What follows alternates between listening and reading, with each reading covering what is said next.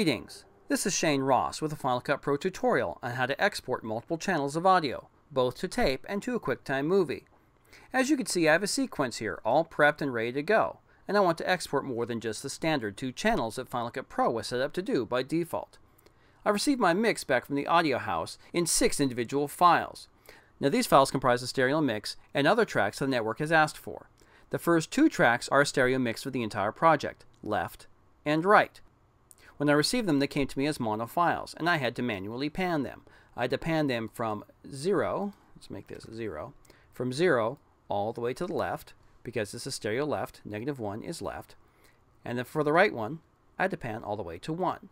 Track 3 is mono dialogue, track 4 is mono voiceover, and tracks 5 and 6 are stereo music. So for the mono dialogue, I have this panned to 0, and mono voiceover, I have panned to 0 as well. 5 and 6 are another stereo mix, so I have left panned to -1, and right, I will pan this to 1. There. Now I'd like to send all of these channels of audio out to tape or make a QuickTime movie with multiple discrete audio tracks. How do you do this? Well, in a couple of steps. The first step is to go into the Sequence Settings. Then click on the Audio Outputs tab. Here you'll notice that Final Cut Pro defaults to 2 audio outputs stereo. So if I had exported a QuickTime movie with all 6 of these audio tracks, they would show up in QuickTime as 2 channels. Or if I output the sequence to tape, only channels 1 and 2 would move up and down. 4, 5, and 6 would not. So let's change that. Let's change the number of outputs from 2 to 6. There I have my 6 channels, and Final Cut Pro defaults to stereo output. Well, for tracks 1 and 2, that's fine, and 5 and 6, that's also fine. But 3 and 4, I want to show up as mono. So I click on Dual Mono, and switch the decibels back to 0. And then click OK. Now basically what I've done is I've told Final Cut Pro that I want to output 6 separate tracks of audio. But if I did it right now, again, I'd only have 2 channels of audio, both to the deck and to the QuickTime file. So let's go to the second step. The second step is I need to assign each one of these tracks to one of those channels that I've set up in the sequence settings. To do that, it's a little tricky.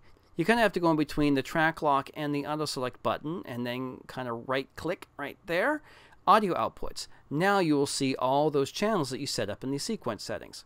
Channel 1, I want to go to the stereo mix of 1 and 2. Channel 2, same thing, 1 and 2. Well, track 3, I'd like to go to channel 3, and as you see, it defaults to 1 and 2, so I just move this down to 3. 4 down to 4, 5 to 5 and 6, and 6 to 5 and 6. There. Now when I output this to tape via embedded SDI, I'll see all 6 tracks of my audio appear on the VU meters on the deck. And then when you export a QuickTime movie, let's go ahead and do that as an example. A quick little small section is all we really need for that. File, export QuickTime movie. I'll make it self-contained, just put it on the desktop. When I export this to QuickTime, the QuickTime file will also have 6 discrete audio channels. Let's go File, Import Files. Let's go to that promo right there. Down here. First thing you notice is that over here I have 1 video track and 6 channels of audio. And if we come up here, we'll note that there's stereo 1 and 2, just like we assigned them. 3 is mono, 4 is mono, and 5 and 6 are stereo. And if we take a quick look at the QuickTime movie, let's drag this down here, open it up a QuickTime player, make it fit the window a little bit. We go to Window, Show Movie Properties, and it'll show us that we have soundtrack 1, 2, 3, and 4. Well, soundtrack 1 is the stereo mix, 1 and 2. Soundtrack 2 is mono 3, soundtrack 3 is mono 4, and soundtrack 4 is a stereo mix of 5 and 6, and then down to our time code. So there you go, how to export multiple channels of audio to a QuickTime file and to the deck. Thanks for listening. Now get back to work.